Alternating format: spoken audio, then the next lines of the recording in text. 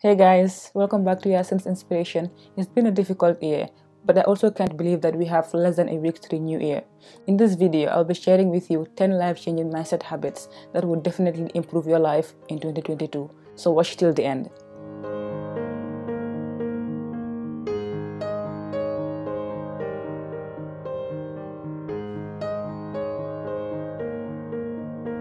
Number 1. By the time we are adults, we are the sum total of the choices that we've made. Every day in our life, we are faced with choices, ranging from small ones like what to eat, what to wear, when to leave from home to school, whether to watch a movie or read a book, to bigger choices like whom to marry and what careers to pursue, and things like that. And the choices that you make today will in turn determine how and what your future would look like. You are where you are today because mostly of the choices that you made yesterday. And where you will be tomorrow will be based on the choices that you make today. And so making healthy choices for yourself today will help you live a healthier life tomorrow. So you are the choices that you make. Number 2, you will be as happy as you make up your mind to be. That is to say that happiness is a choice. It doesn't depend on the circumstances that you're in, but how you choose to think about and react to those circumstances. If there's one thing that the past year has taught us, is that life is so unpredictable. And so deciding to be happy now and today is more relevant than ever. Choosing not to postpone happiness for tomorrow is more relevant than ever. So you will be as happy as you decide to be. Number 3, your happiness is your responsibility, not your friends or your significant others.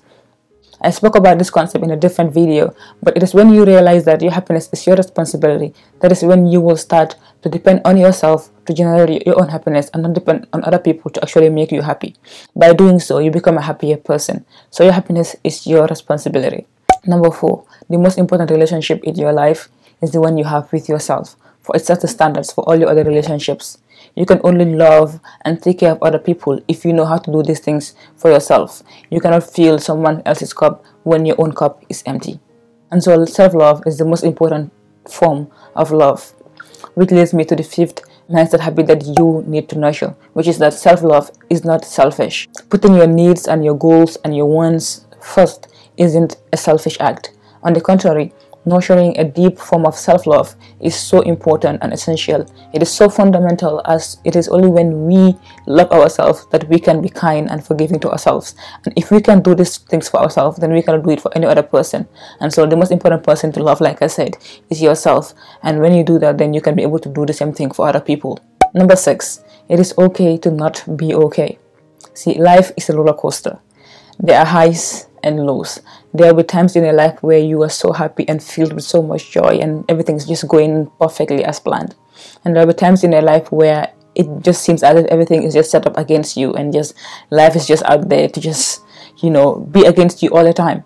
And so we can't be okay all the time, which is totally fine. You just need to be gentle with yourself, be kind with yourself, while giving yourself time to heal and to get there eventually.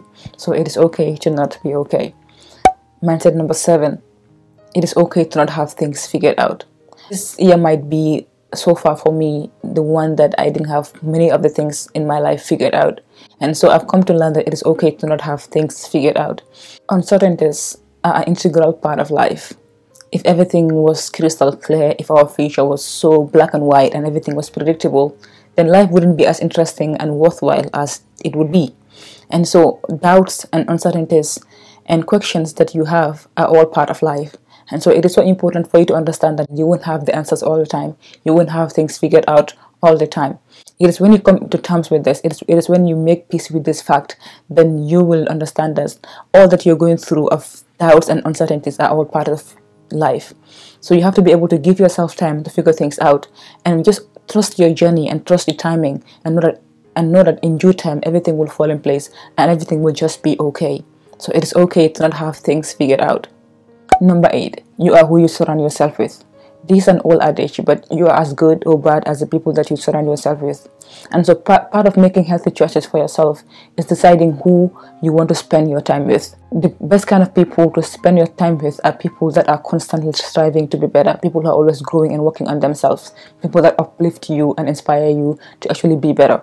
For example, if you want to be a more positive person, you don't want to be spending time with people who are always bitching about their boss and bitching about life and complaining about how unfair life is. So you are who you surround yourself with. Number 9, everyone is good. I believe that one of the best ways to actually be good and do good for other people is to believe that everyone else is good. Everyone has immense goodness in them. Some people might just be more generous in sharing that goodness with others. You might meet people who might seem like bad people or like they're just mean to you, but they're just that way for a reason. No one is bad just like that. That is what I believe. And so it is important for us when we meet people that appear to be bad or mean to ask ourselves, if we live the life they lead, how would we turn out to be? If we live through their experiences, how would we turn out to be?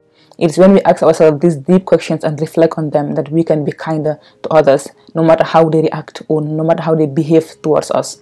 And so have the mindset that everyone is good and treat everyone with goodness and kindness. The last and final mindset habit that I want to leave you with is that you're not responsible for the things that happen to you, but how you react is your responsibility. When you realize that how you react things in your life is your responsibility, then you take your power back. You don't let people that are mean to you make you mean. We might not be responsible for what happens in our lives, but we are responsible for how we react to the things that happen. We're not responsible for losing a job or losing a loved one or having bad parenting, but how you react to those things is totally in your power. Do you become a more vengeful person? Do you become angry and bitter at the people that are around you? Or do you choose to be kind? Do you choose to just see things in a positive way? Or do you choose to be negative instead? So how you react to things is totally in your power. And when you realize it, that you don't give your power away. Thank you so much for watching this video. Those are the 10 life-changing mindset habits I had to share with you. I hope that this new year is good to you. I hope that you live your best possible life and to live the best version of you that is there. Always strive to be better and always strive to improve on yourself. And as always, stay inspired and stay happy. I wish you well in this year. Bye for now.